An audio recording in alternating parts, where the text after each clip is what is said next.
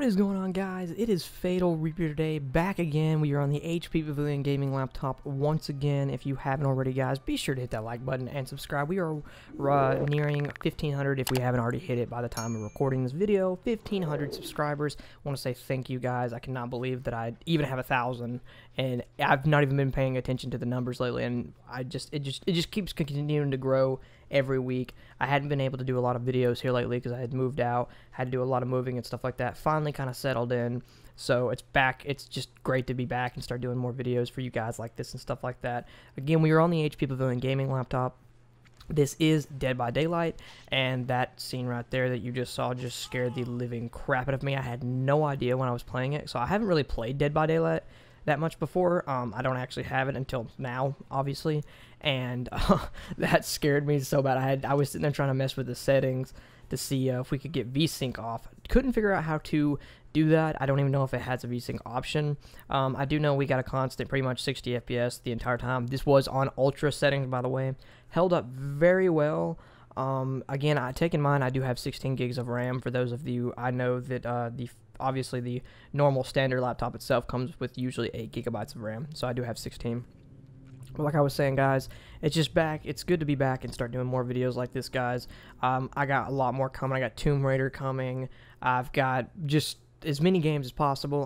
We'll try to get to you guys' Roblox requests and stuff like that. I see other people commenting more Roblox game stuff. I'm gonna still do those on the side for you guys, and of course these bigger games that come out. Vanguard, of course, when the full game comes out in November, we'll be doing that because I do have it pre-ordered.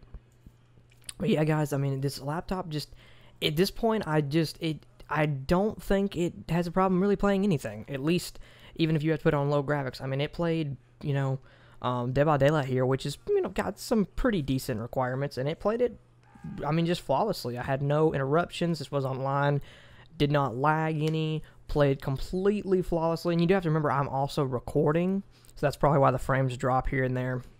And that's on ultra settings. And as you can see, it played completely flawlessly. So again, another game down that it just has no issues running.